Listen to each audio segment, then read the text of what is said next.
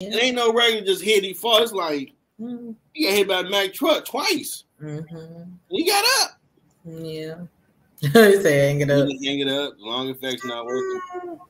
I mean, but okay. Now let's hold that point right there. Okay, now Jonathan, that's all I'm saying.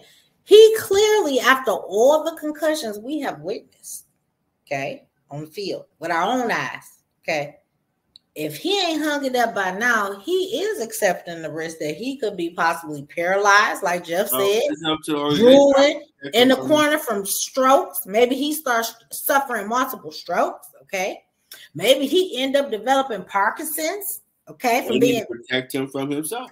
I'm just saying, but again, for him to still be in it lets us know that he only can identify as a football player. That's very sad. If I'm ownership, that's very sad. But that's I would do this. You're done for the season.